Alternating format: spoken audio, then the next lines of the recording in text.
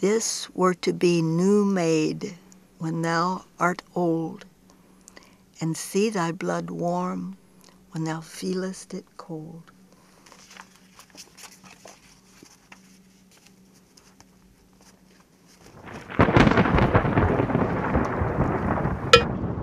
From fairest creatures we desire increase, that thereby beauty's rose might never die. But as the reaper should by time decease, his tender air might bear his memory. But thou, contracted to thine own bright eyes, feedest thy light's flame with self-substantial fuel, making a famine where abundance lies. Thyself thy foe, to thy sweet self too cruel. Thou that art now the world's fresh ornament, and only herald to the gaudy spring, within thine own bud buryest thy content, and tender churl makest waste in niggarding. Pity the world, or else this glutton be, to eat the world's due by the grave and thee.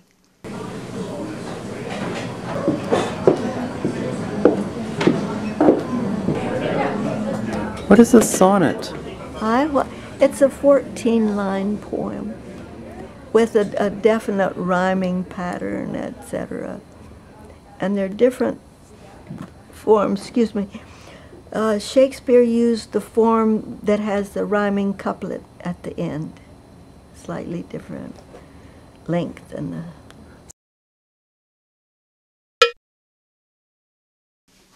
When 40 winters shall besiege thy brow, and dig deep trenches in thy beauty's field, thy youth's proud livery, so gazed on now, will be a tattered weed of small worth held.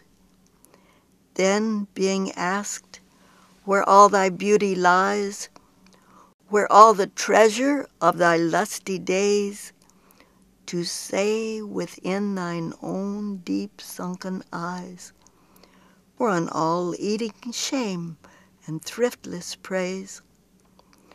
How much more praise deserved thy beauty's use, if thou couldst answer, this fair child of mine shall sum my count and make my old excuse, proving his beauty by succession thine. This were to be new made when thou art old, and see thy blood warm when thou feelest it cold. So what was this? What was this? This was, it was a come-on, actually. Look in thy glass, and tell the face thou viewest, now is the time that face should form another, whose fresh repair if now thou not renewest, thou dost beguile the world, unbless some mother. For where is she so fair, whose uneared womb disdains the tillage of thy husbandry? Or who is he so fond will be the tomb of his self-love to stop posterity? Thou art thy mother's glass, and she in thee calls back the lovely April of her prime. So thou through windows of thine age shall see, despite of wrinkles, this thy golden time.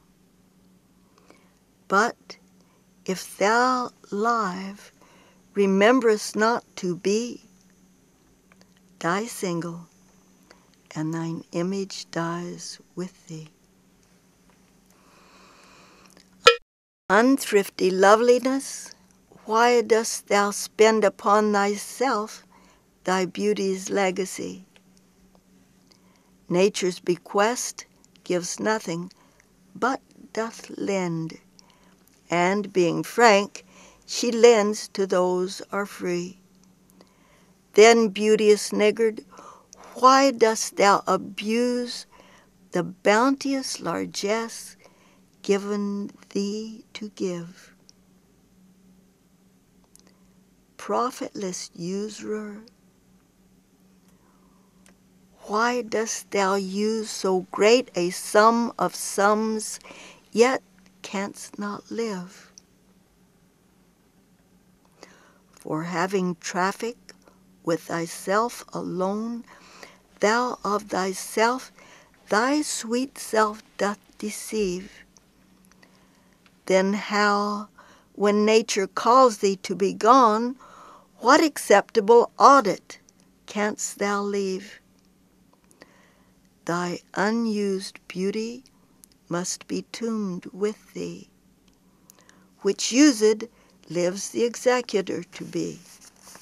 Here this person has been sent to help a certain period of history happen, and that was his job. And so he looks around and he sees the most likely person to be able to conceive of the job of bringing on this new age. I don't know if it was the Renaissance. It was after the Renaissance, I think.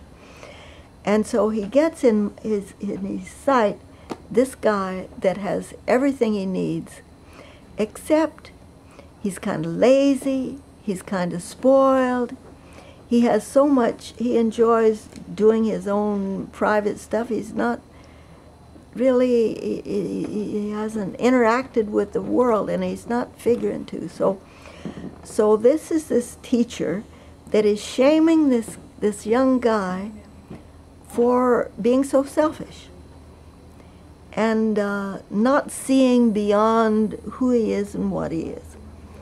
And the young guy cannot imagine how much better it is when you become generous and start interacting with the bigger world in a positive way. And so he's given this big sales pitch. He says, you gotta do it. He says, time is gonna be stealing from you. You work with me, kid. As time steals from you, I push you new stuff. I'll make you new again. Those hours that with gentle work did frame the lovely gaze whereon every eye doth dwell, will play the tyrants to the very same, and that unfair which fairly doth excel.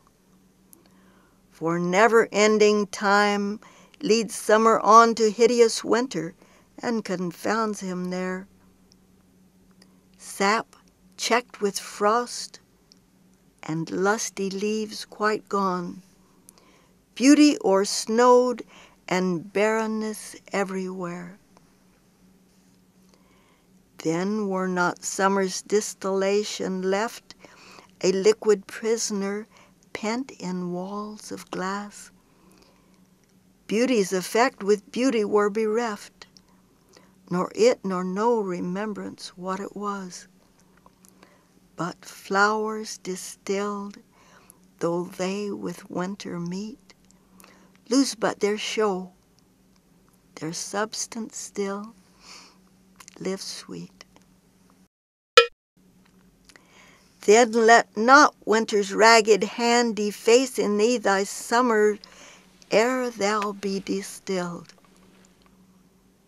Make sweet some vial, treasure thou some place with beauty's treasure ere it be self-killed. That use is not forbidden usury, which happies those that pay the willing loan. That's for thyself to breed another thee. Or 10 times happier, be it 10 for 1, 10 times thyself were happier than thou art, if 10 of thine 10 times refigured thee. Then what could death do if thou shouldst depart, leaving thee living in posterity. Be not self-willed, for thou art much too fair, like fair-minded, to be death's conquest and make worms thine heir.